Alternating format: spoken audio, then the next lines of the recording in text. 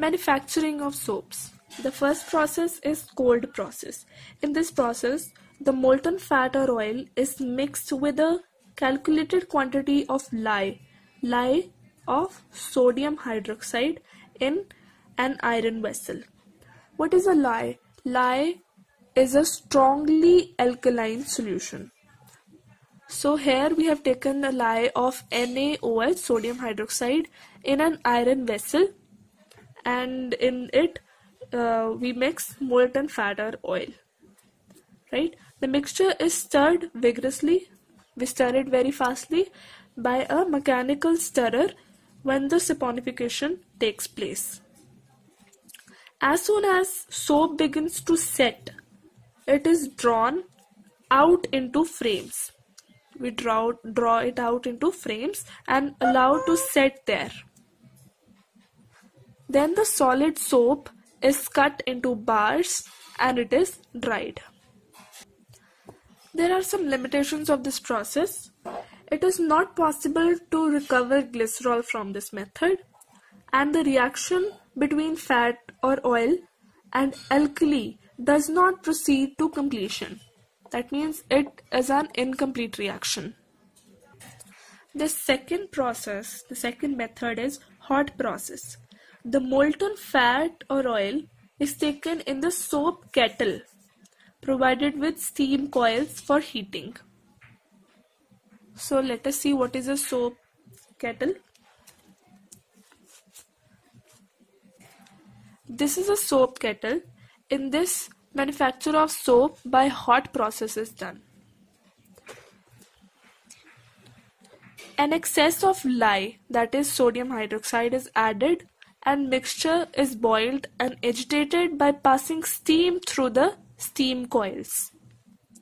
Here we add lye from here and oil or molten fat, the mixture from here.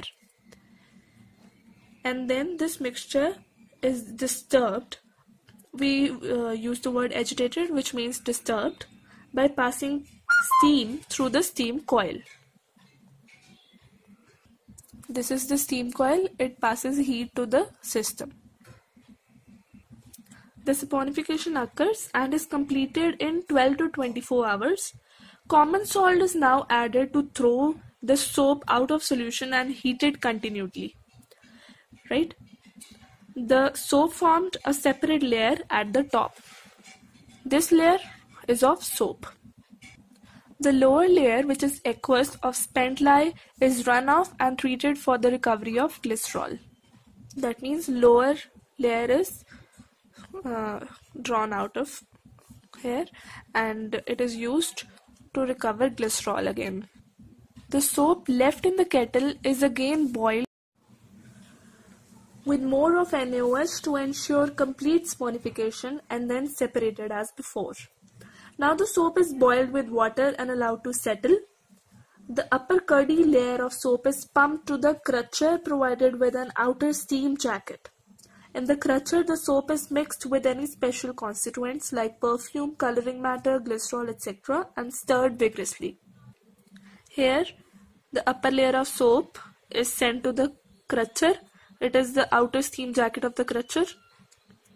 And from here, soap is withdrawn and in this crutcher, perfume, etc. is added. The soap thus obtained is drawn out in the frames and allowed to solidify. It is finally dried and cut into bars. The advantage of hot process over cold process.